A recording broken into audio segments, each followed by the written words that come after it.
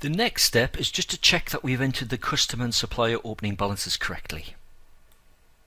If you haven't entered any other transactions other than opening balances, all you need to do is on the transaction date criteria is to enter your opening balance date, so the date you entered at the beginning of the opening balance wizard, which in our example is the 31st of March 2016.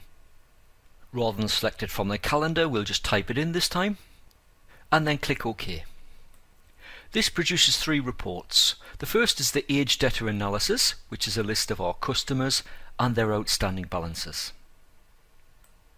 The second report is the age creditor analysis, which is a list of our suppliers and their outstanding balances. And the third report is the period trial balance, which just lists the nominal codes that currently have a balance based on the opening balances that we've entered so far, which is just the balances against customers and suppliers. If you need to print or maybe save these reports, you can even email them as well. You've got options in the top left corner.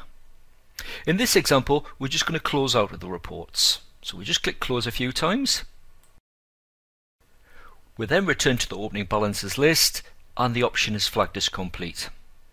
Now do take time to check those opening balances. You do want to get them right first time, so just check those reports against the opening balances just to make sure that what you've entered is actually correct.